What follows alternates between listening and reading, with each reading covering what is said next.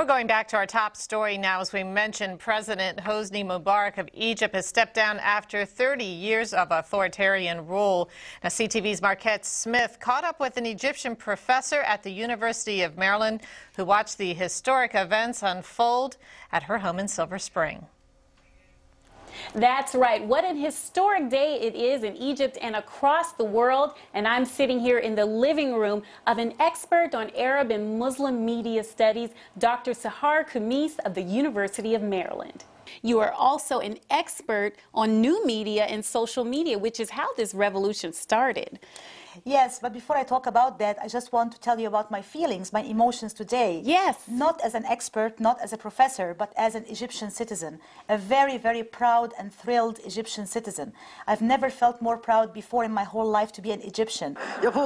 We see the people on TV, and when we listen to the Al Jazeera, I keep hearing this word, shabab, shabab. Tell me what that means. Yes, shabab means youth or young people. And indeed, the reason that you're hearing this word over and over again is because these young people, the youth, are the blood of this uprising in Egypt's modern history. Within the last 18 days, we have seen a total revolution in everything going on in Egypt. And guess what? It was triggered by the young Egyptian men and women behind their computer screens, tweeting, blogging on their Facebook pages, chatting, texting, you name it. You cannot think of a greater example of the impact of new media on the process of social change and political reform.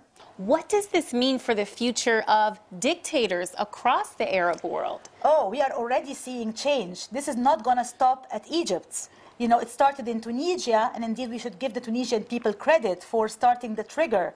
And indeed they inspired the Egyptian people also through the new media. I saw all of these Tunisian youth, you know, writing messages to Egyptian young people. We're proud of you. Go for it. We did it. The subtitles on Al Jazeera said the Egyptian people made victory. Thank you so much for talking to us. Her excitement for this is apparent here sitting in her living room, and I'm sure you felt that too. In Silver Spring, I'm Marquette Smith for CTV News. And Dr. Khamis is the co-author of the book Islam.com.